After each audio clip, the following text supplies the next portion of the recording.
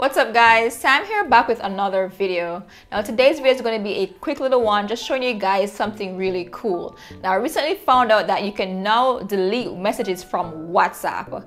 Now not just delete it from your phone but from the other person's phone as well. Now I know a lot of you guys out there are some big time players, so this feature was a long time coming. Now we've all been there before when we've sent the wrong message or pic to the wrong person and you really wish you could just go into their phone and delete it before they saw it, right?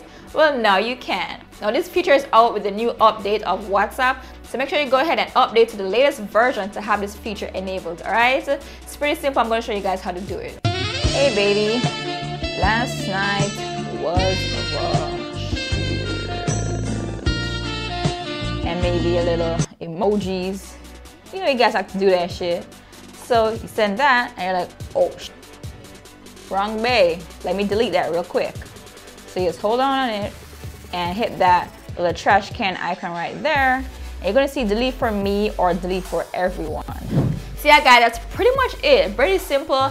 Just showing you guys how to go ahead and delete messages from your WhatsApp on your phone as well as the party you're sending it to. Alright, I hope you guys enjoyed this quick one. As always guys, do stay awesome. My name is Dakoin and I'll catch you guys in the next video.